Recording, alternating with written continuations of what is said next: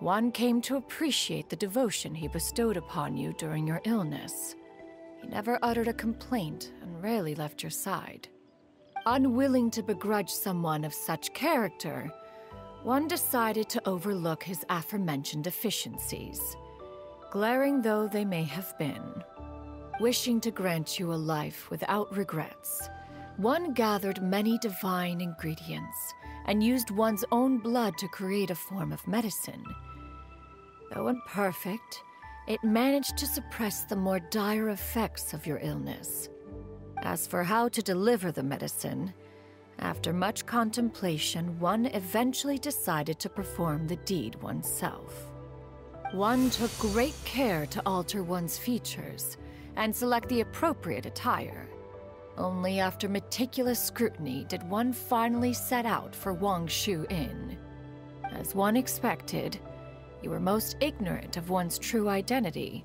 You showed not even the slightest inkling of recognition. One was quite torn. Should one have celebrated the success of one's disguise, or mourn the loss of your acquaintance?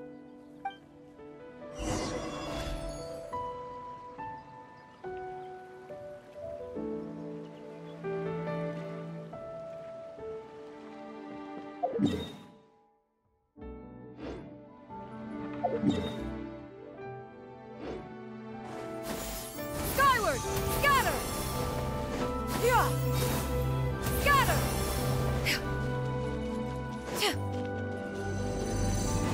Yeah!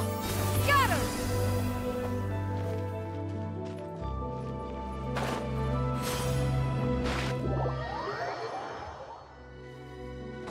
Yeah!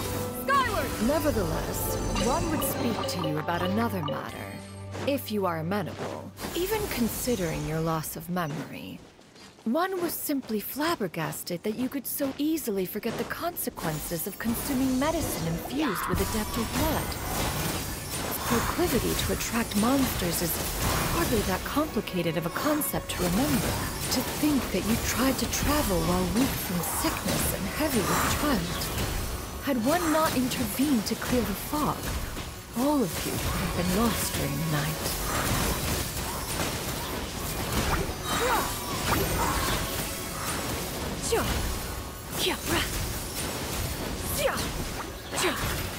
Make way for the Adeptus! Skyward!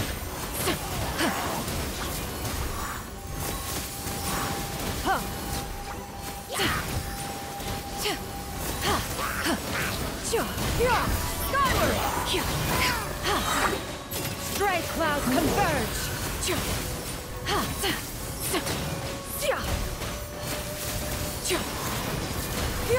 Skyward!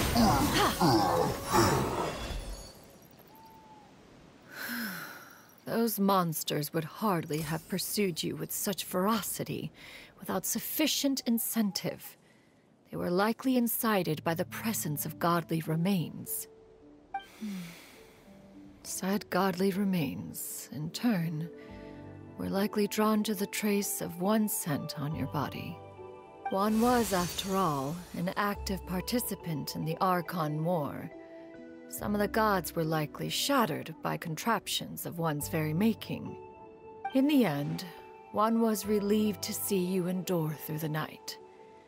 At the break of dawn, one heard an infant's cry pierce through the air, and one saw you carefully cradle the child to your chest. Although certain mortal matters remain foreign to me, one could not help but be moved by your joy.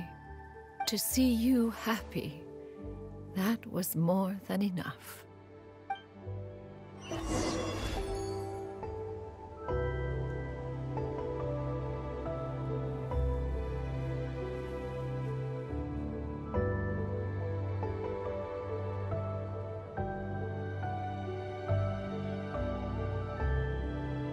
If you are presently unoccupied, perhaps we could stop a while at one's abode for some repose and conversation.